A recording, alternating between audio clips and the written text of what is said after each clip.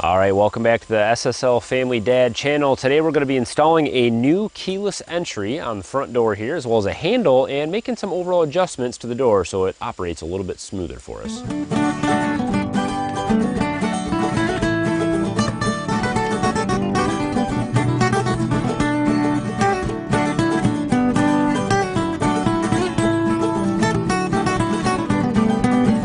So one of the things that we have been wanting for a long time is to address some problems with this door. This door sticks, it's real hard to open. The kids sometimes they can't even shut it. It ends up being left open and stuff like that because it doesn't shut really well. It's super loud and squeaky when we open it. There's no sneaking in and out of this house, that's for sure, because it'll wake everybody up if this door opens. And also we wanted to have a keyless entry on here. I'm sick of, in fact, we've never had the key to this door since we moved in here. The previous owners, I don't think they gave it to us, and we've always just locked this door and gone out the back door and then had to walk around the back door to get in and out and unlock it from the inside. So it'll be nice to have an actual door that we can unlock and to not have to worry about keys. I don't like messing with keys. I don't like hiding keys outside and stuff like that. If you forget a key or whatever, lose your keys or something like that. And so having this keyless entry is going to be super, super helpful for us. We also have visitors sometimes when we need to let someone in the house or something like that, and this gives us the option to do that. So we're going to go through getting this installed. This is a Kwikset. I'll go through exactly what we have here, and of course there'll be links to all this stuff as well as any tools that I use in the description as always. It's a pretty simple install, but we're going to go kind of above and beyond, make sure this thing just runs super smooth. So just a couple things about what we're putting in here. This is a Kwikset Powerbolt 2. This is their new touchpad keyless entry. This just fits in the deadbolt area. So this is just a deadbolt, and basically you can use a key, of course, and then you also can program codes. This also has a smart key. I think it's called smart key. And what that means is that since I bought the handle also is a Kwikset, and they actually did this for me at Home Depot, you can program this key. Actually, you can change the key hole here to match the key that comes with this one.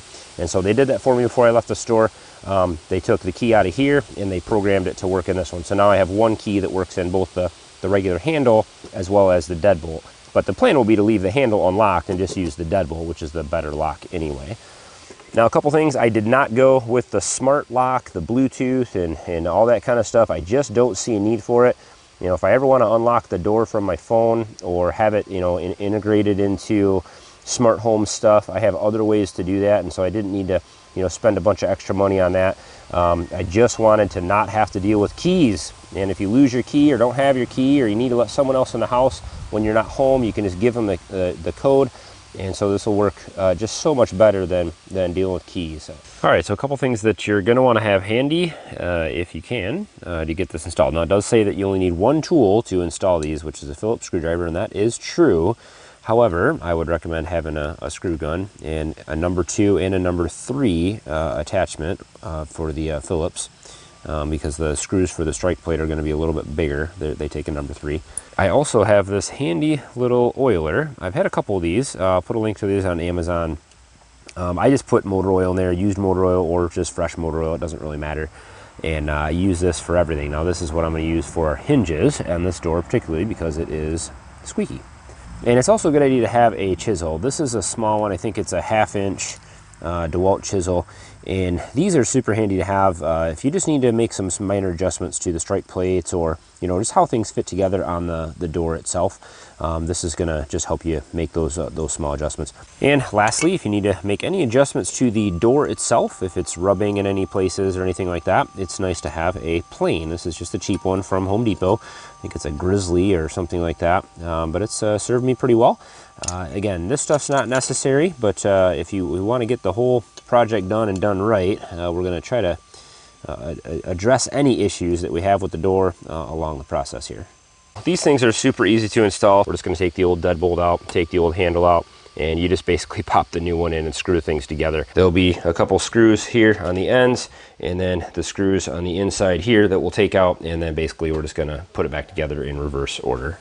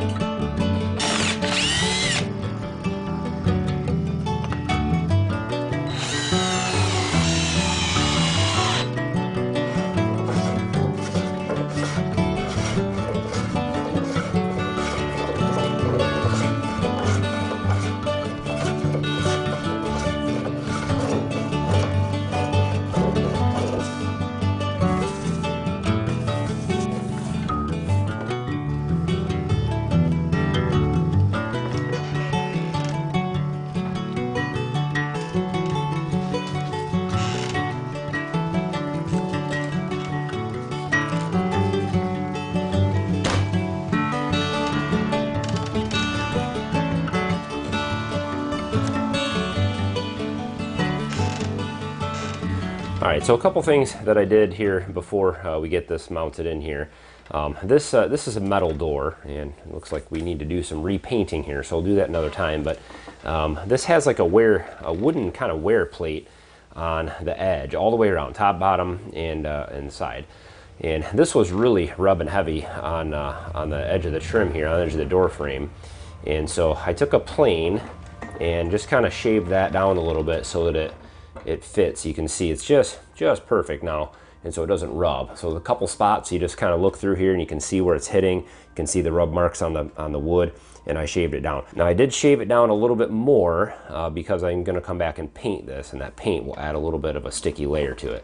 You also want to be careful because you do have expansion and contraction winter and summer, and so if you're in the middle of the summer, it's going to be a little bigger. In the wintertime, it's going to shrink a lot, so you don't want to go too far if you're doing it in the summer, because the wintertime you'll have a huge gap there. I also took a chisel and just kind of shaved this back a little bit right in here because this wasn't sitting far enough. You can see a little scratch mark on there. That's where it was wearing on this plate. It was just protruding out a little bit too far, and so now you can see it sits nice and flush in there on all sides. And so just a cheap little chisel. You could even use a screwdriver. And if you don't have chisels, you can sharpen a screwdriver and actually use that just to kind of peel that wood out of there. Doesn't have to be pretty because it's all going to be covered. So, but we'll come back and paint all this up at another time.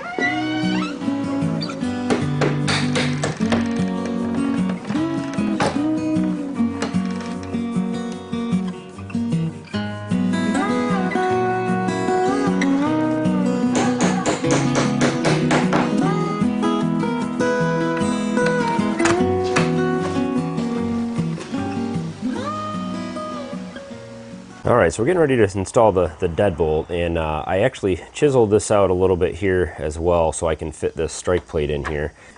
This is a security option that comes with the Kwikset deadbolts anyway, and I want that to be real recessed in here. I don't want the door to hit it at all, and there's going to be some screws in here also.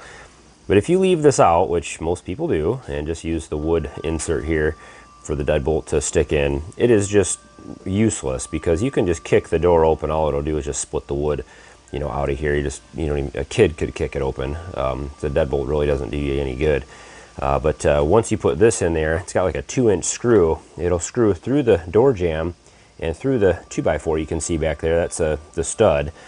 And with 4 long screws in there, that deadbolt sitting in this strike plate, it is much more difficult to bust this open. You'd need a big ram or something to break through all that. And so the average Joe will have a much harder time trying to kick that open if they can at all.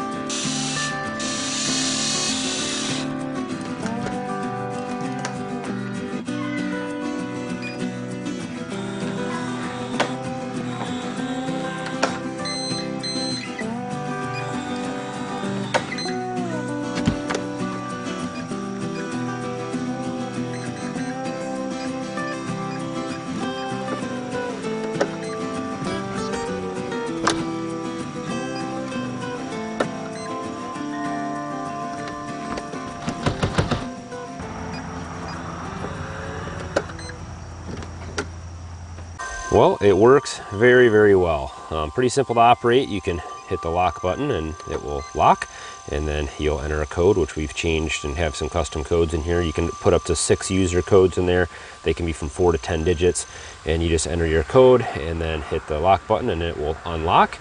Of course, you can use the key, and as I said before, the key we had changed so that it works on both the deadbolt and the handle lock.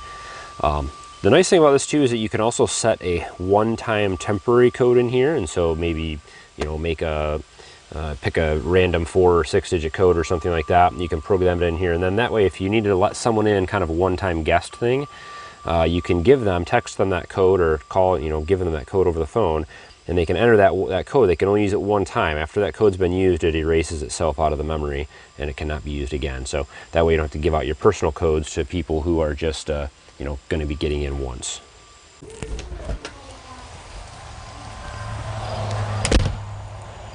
Now it operates exactly how it should.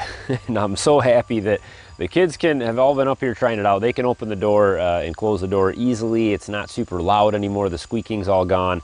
This thing is really easy to set up and operate. So I'm super happy with it. I've had a lot of good luck with Kwikset brand door knobs and handles and hinges and stuff. I've used a bunch of their stuff.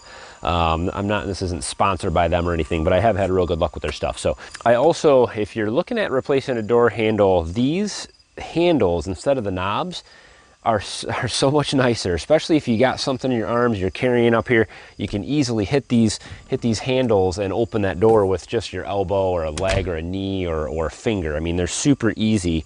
And now with this thing doesn't stick or anything, it just is nice and easy to open. So I really like those flat handles. I don't know what the name for them is, but not the doorknobs. So hopefully you guys enjoyed the little tutorial, I guess, or walkthrough on installing one of these keyless entries. This is the same process really for any doorknob or door handle or deadbolt, even if it's not a fancy one like this. Process is pretty much the same, so hopefully it'll help you out if you're looking to do this. And if you haven't checked out these things, check these things out. They're not too bad as far as price goes.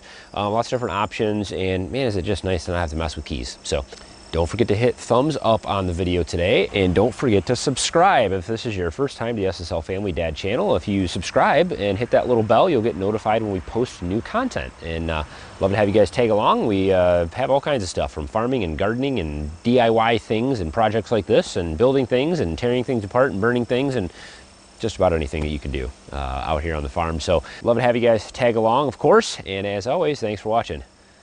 Have a good one.